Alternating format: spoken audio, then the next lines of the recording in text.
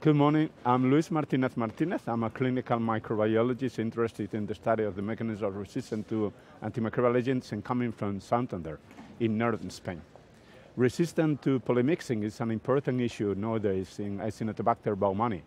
And this bug can be resistant to these agents because basically modification of the lipopolysaccharide by adding phosphoethanolamine residue to the molecule, or by glycosylation of the lipid A component of this moiety.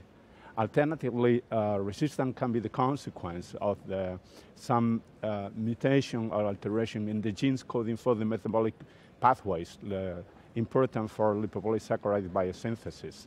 And this translates normally in high-level resistance. Still, it's quite possible there are, in addition, other mechanisms we still do not know. Importantly, from the clinical point of view, these polymyxin-resistant mutants normally are presenting a decreased fitness and probably decreased virulence in vivo, and they are occasionally more susceptible to other antimicrobial agents.